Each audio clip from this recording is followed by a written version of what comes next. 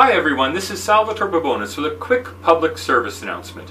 If you have laundry room odor, you have a laundry room like this and it smells bad, a little like stuff coming up from the sewer, then take a look at the floor and see if you have a drain like this.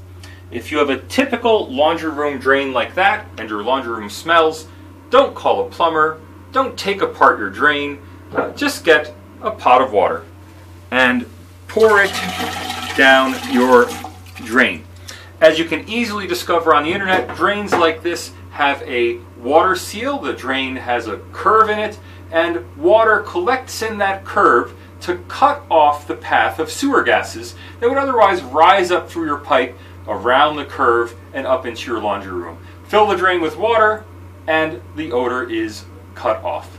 It's really that simple. Mischief managed. Good luck.